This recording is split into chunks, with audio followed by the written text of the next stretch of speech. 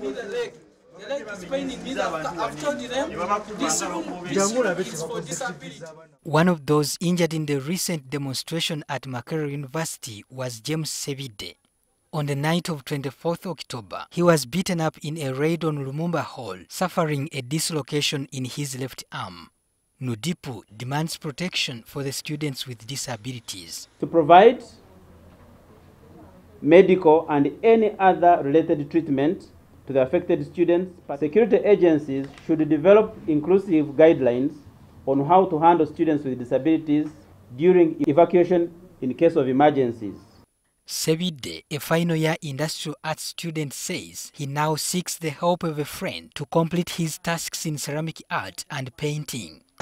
This is the kind of work that I've made after being tortured, and the speed of doing this painting has gone down.